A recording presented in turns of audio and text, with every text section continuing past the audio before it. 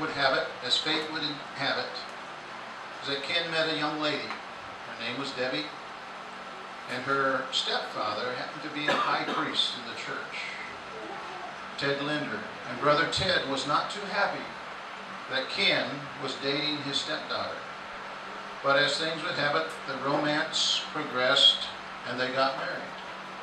And so Ted figured that Ken was now his son-in-law, and he began to witness to him about God, about this Jesus Christ, about the church that God had called forth in these latter days. And Ken thought his father-in-law was the craziest man he had ever heard before. Always talking about these testimonies about Jesus and about God and his experiences and things that God had done for him. And Ted was sharing with Ken one day, and he said, Ken, he says, if I could hold some meetings with you and that would show these things to you, he says, I think you would understand and come to believe. And Ken had just kind of had it up there. He was frustrated. And he says, all right. He says, I'll agree to these meetings. And if I don't see things your way, he says, I don't want to hear any more about God. I don't want to hear any more about Jesus Christ. I don't want to hear any more about your church. And so they had the meetings. And there were 6 of them. They went through the first meeting, the second, the third, the fourth, the fifth. They came to the 6th meeting. And as Ken said, I was just so happy. This was the last meeting. This was it. There wasn't going to have to hear any more about God and Jesus and about the church. And so they went through the meeting, the presentation. They came and Brother Ted said, let's have a closing prayer. Ken says, I closed my eyes. He says, it was over. No more. He says, while the prayer was being said, he said, I saw myself standing in front of this building, like here where I am right now. And he says, I was with my brothers. And he said, the thing that struck me odd about it was the wood flooring. It was in a V-shaped wood floor. And they said, amen. And he opened up his eyes. He says, what just happened? He says, I haven't been drinking anything. And I haven't been smoking anything. What just happened? And so everyone left, and his father-in-law was the last person to leave. And Ted held out his hand, he shook Ken's hand, he says, Ken, I don't know if I should tell you this or not, but while the closing prayer was being said, I had a vision. I saw you and your brothers standing in front of this building together.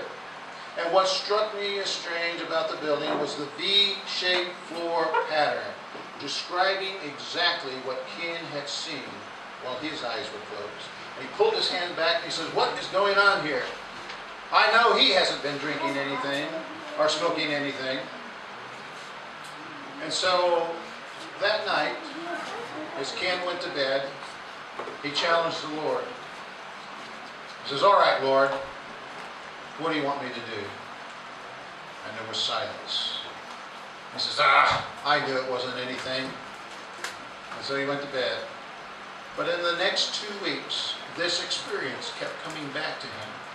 How could his father-in-law see the very same thing that he had seen? He could not explain it away. The more he tried to explain it away, the wearier he got. And it just kept coming back to him. At the end of 2 weeks, he went to bed that night.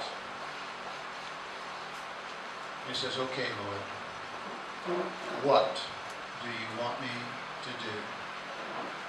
He said he heard a voice just as though you and I would talk in a conversation one with another. The voice said, I want you to repent of your sins and be baptized in my name. Ken said, boy, he was up and out of that bed, over to the phone. He called his father-in-law. He heard a sleepy voice on the other end answer, hello? He says, I want to be baptized. I said, well, who is this? Well, this is Ken. Ken who? Ken, your son-in-law. I want to be baptized. Well, when? Right now. Well, they arranged it, and so, but anyhow, Ken was baptized, had the hands laid upon him for the receiving of the gift of the Holy Ghost.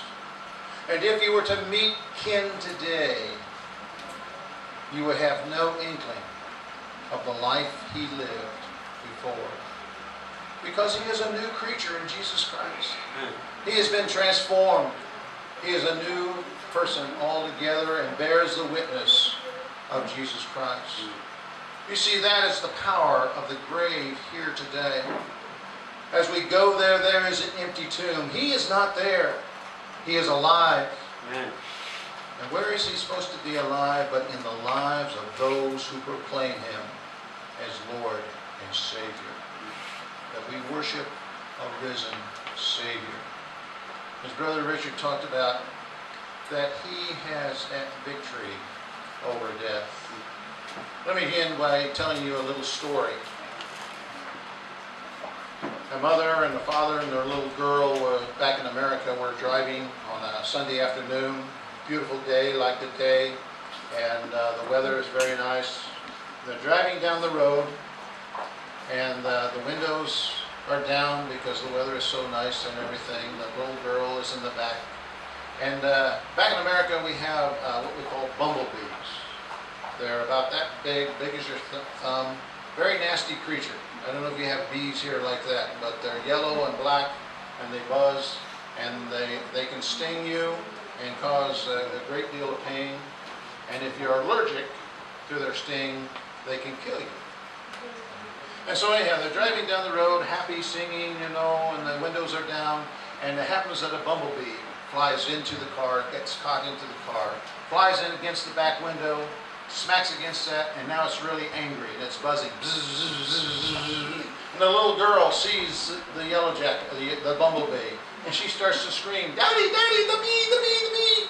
You know, and the dad's trying to get the car under control, and finally he's able to pull it over.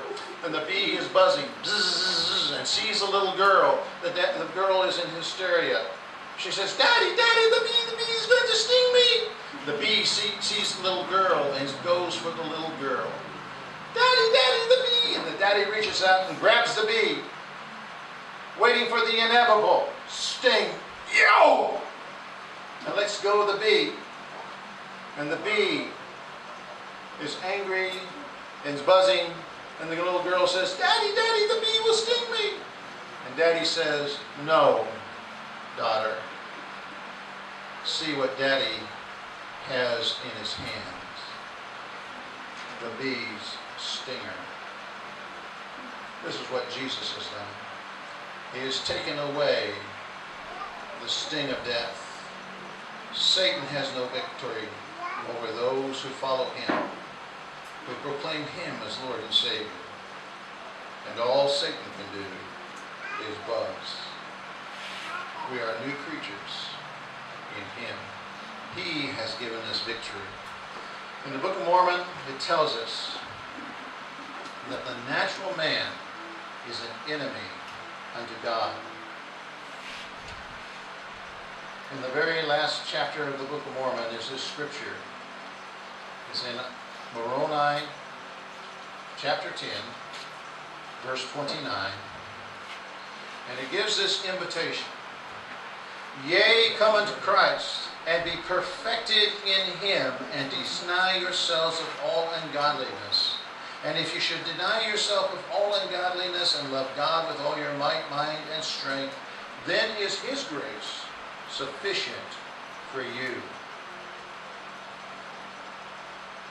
Come unto Christ and be perfected in him. That word, be perfected, simply means this: come and surrender to God and be at peace with him. And let us move forward to be those new creatures in Christ every day, bearing witness of our Lord and Savior, that he has changed our lives, that we are new creatures in him. May God bless us to that end.